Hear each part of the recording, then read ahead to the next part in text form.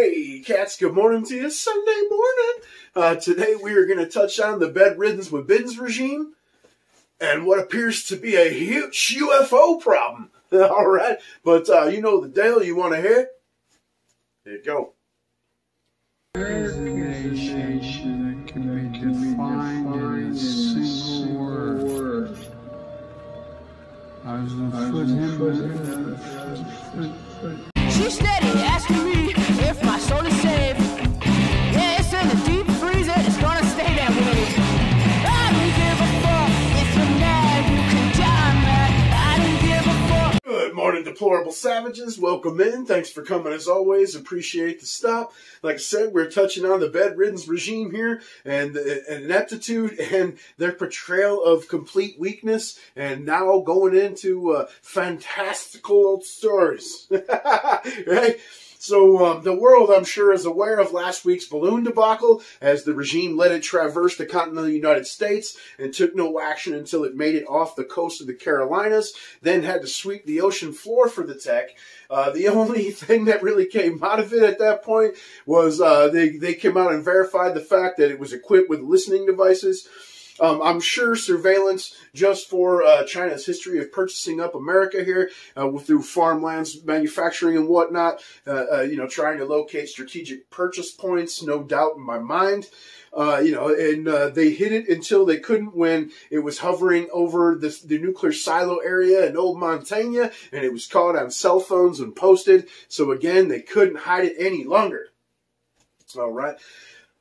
They took us through a little jaunt in deep cover just on that one alone. Like I said, they knew about it before it made it to continental airspace, hid it until they couldn't hide it any longer. Then they shifted to, well, we can't shoot it down because falling debris out in the farmlands. Then it went, obviously, again to shooting it off of the coast of the country. So mission accomplished. Then take action. Then it went down to the Trump admin had him as well.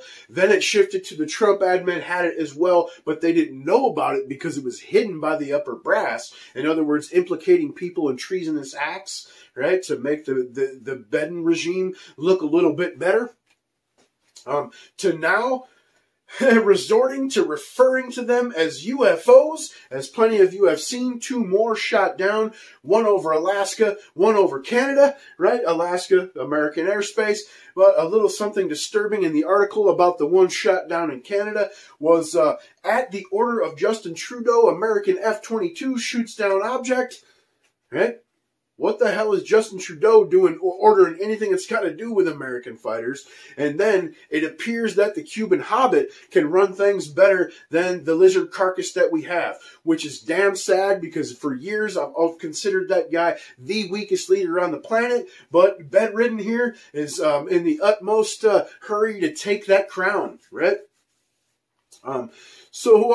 They have done nothing but run cover, and now again it being called UFOs, absolutely ridiculous. Some of you may remember back during the COVID lockdowns, they quietly, the media and the military complex released some words basically saying that UFOs are real, right? At the time it was like, are these guys fucking with us, or is this, a distraction? Well, here it is, right? Now they can refer to it as UFOs.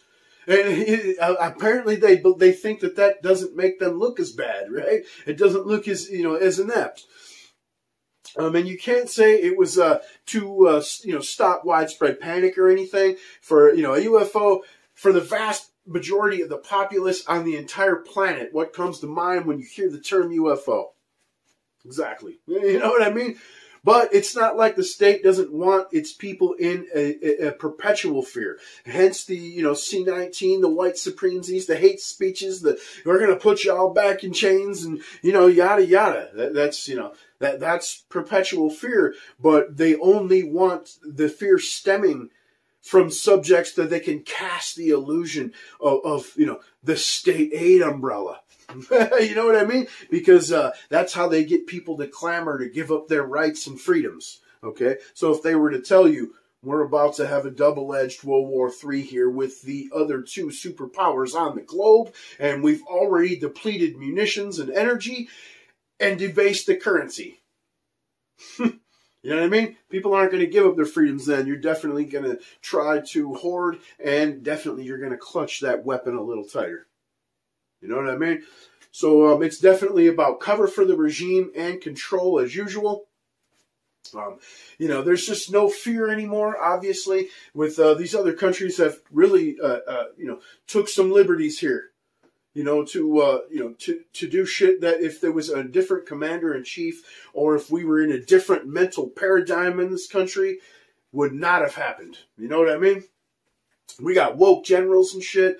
I mean, we have, you know, CRT and gender equalities and axe gashes paid for by, you know, the taxpayer in our military. And, you know, previously I did a video showing the recruitment tactics for the USA versus, you know, China and Russia. While China and Russia are recruiting men and building killing machines, we're trying to recruit strong women and LGBTQ poop emoji fucking activists. You know what I'm saying? You know, so as they destroy the country, so too they will the planet. All right? All in the name of saving the planets. Fucking losers, man. So I'm going to end it on that note. As usual, keep voting leftists and watch your world be destroyed. All right? Like, share, subscribe. Come over to BitChute. Last bastion of free speech on the inner zones as far as streaming's concerned. Right?